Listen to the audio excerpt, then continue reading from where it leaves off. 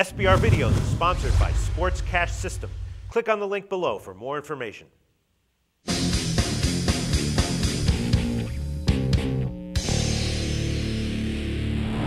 Hi, welcome to SBR Forum Videos. I'm Peter Loshak. We are previewing Week 5 in the NFL, and right now we are talking, as always, with Joe Duffy on a Monday afternoon, taking a look ahead to the Thursday night game.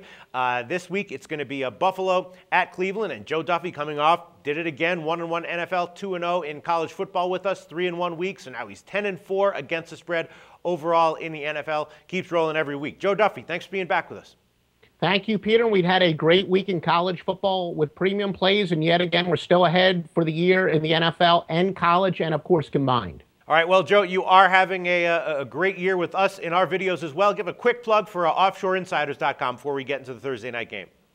Been in the business as long as anyone. My picks have been public since 1988 on the score phones. Still among the lowest price because we want to appeal to the smaller player and the big player alike at offshoreinsiders.com. And Joe Duffy's picks the anchor of offshoreinsiders.com. All right. Sounds great. And yeah, one of the great things about you is that you handicap any game, every game I ask you to take. And one of the games that I've asked you to take this whole season is each Thursday night game. This Thursday, it's Buffalo at Cleveland, and Buffalo was one of your winners last week. Great call on them as a home dog against the Ravens. Now, though, Cleveland, of course, Cleveland's rolling, right? Brian Hoyer is looking like the answer, at least for now, at quarterback. It's not a huge surprise to me that they get a boost as soon as they make this switch, exactly when people would thought that they were going to, that they were throwing in the towel on the season. Now, though, they're a 4.5-point home favorite. Buffalo's C.J. Spiller is banged up. He's hoping to be 80 or 85% for this game. We talked last week about how banged up Buffalo is in general. You said, though, that didn't matter, and that turned out to be correct. Here, though, I'm just thinking, Cleveland, obviously, they're a quality team. They have a good defense. But, this line's getting up there, -4.5. I'm starting to think maybe Buffalo's the side here. What do you think?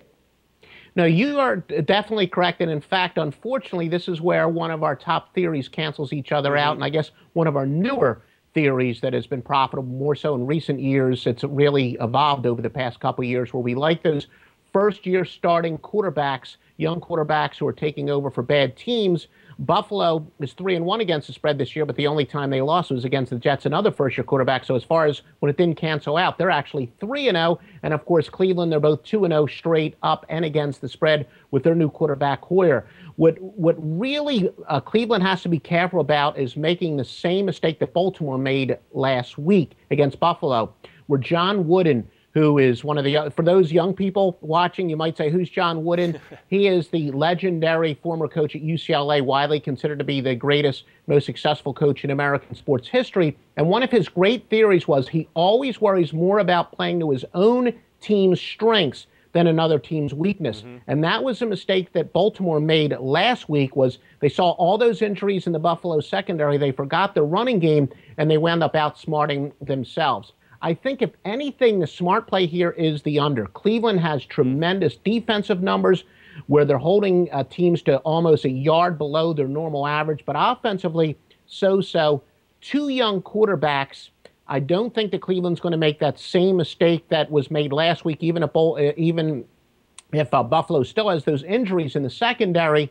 I don't think they're going to get off of their game plan. I think both teams will have conservative game plans, both teams with pretty solid defenses, especially if Buffalo gets their players back in the secondary. So I'm saying the best play here is the under. Yeah, I was looking at this. I was like, man, Buffalo on a short week on the road with all those injuries, Cleveland looking good. I was leaning towards, betting Cleveland, but then the line starts creeping up. Suddenly I don't feel good about it anymore. I'm completely now sold on your side. The best way, ignore the side and take the under, which is 41 right now. Is that your official play, Joe Duffy? It is the official play, and yet again, great minds think alike. I was worried about the line movement. I do think that because Cleveland has won 2 straight, all of a sudden, the dog pound there, which has been known as one of the strongest home field advantages, finally they're going to get that home field advantage back. So this sharp money did make a good move in betting on Cleveland, but now that it's off of the key number and up to about 4.5, you're right, it does make me nervous. The opening line, Cleveland would have been a great play. All right, sounds great. Joe Duffy from offshoreinsiders.com. Thanks so much.